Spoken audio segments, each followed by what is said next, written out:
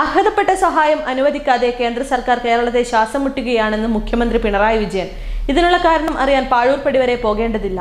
ശരാശരി വിവരമുള്ള ആർക്കും അതറിയാം. വിദ്യാനഗറിൽ NGO യൂണിയൻ ജില്ലാ കമ്മിറ്റി ഓഫീസ് കെട്ടിടം ഉദ്ഘാടനം ചെയ്യുകയായിരുന്നു അദ്ദേഹം. 2019 പ്രളയത്തിൽ 38,000 കോടി രൂപയുടെ നാശനഷ്ടമുണ്ടായതായി ഐക്യരാഷ്ട്രസഭ കണക്കാക്കി. അർഹമായ സഹായം കേന്ദ്ര സർക്കാർ തന്നില്ല. സഹായിക്കാൻ വന്നവരെയും തടഞ്ഞു. 2019 വെള്ളപ്പൊക്കവും ഉരുൾപൊട്ടലും കാലവർഷക്കെടുതി അല്ലെന്നാണ് കേന്ദ്രം പറയുന്നത്. മറ്റ് സംസ്ഥാനങ്ങൾക്ക് സഹായം നൽകിയപ്പോൾ കേരളത്തിന് ഒരു പൈസയും നൽകിയില്ല. ഇത്തരം ദുരന്തങ്ങൾ ഉണ്ടാകുമ്പോൾ കടമെടുക്കാൻ സംസ്ഥാനങ്ങളെ കേന്ദ്ര സർക്കാർ അനുവദിക്കാറുണ്ട്. സ്വാഭാവികമായുള്ള കടമെടുപ്പിന് പുറമെയാണിത്. അത് പറ്റില്ലെന്നാണ് കേന്ദ്രം പറയുന്നത്. സംസ്ഥാനത്തിന് കേന്ദ്രം നൽകാറുള്ള തുകയും തരുന്നില്ല. തൊഴിലുറപ്പ് തൊഴിലാളികൾക്ക് നൽകാനുള്ള തുകയിൽ ഒരു വിഹിതം അനുവദിച്ചതായി ഈയടുത്ത് കേന്ദ്ര സർക്കാർ അറിയിച്ചു.